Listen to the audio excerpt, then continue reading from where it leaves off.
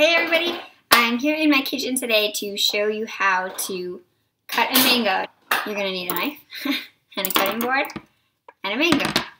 So as you can see, mango is kind of wider this way than it is this way. Maybe in person that'll make a little bit more sense. So you're going to want to hold it so that the shorter side is facing you.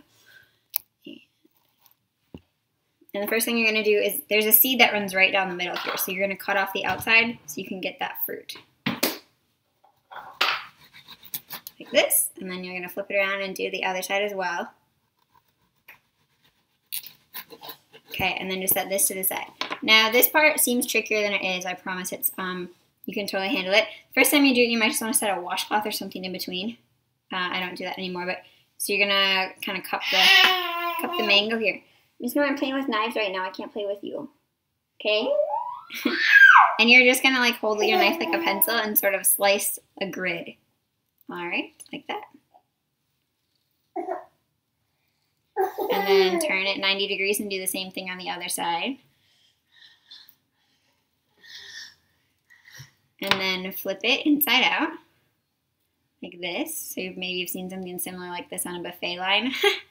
And then you're just going to saw off the little cubes. So I usually, 1 second, honey.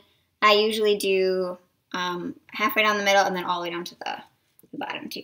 Slice that.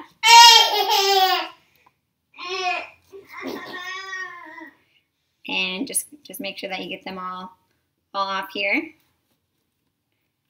Like this. You're going to do the exact same thing with the other side. Alright, and then when you get to the end, you can kind of feel and see if there's any part of the seed you can avoid and just cut off the sides. And do the same here. So right down the middle. And a little grid.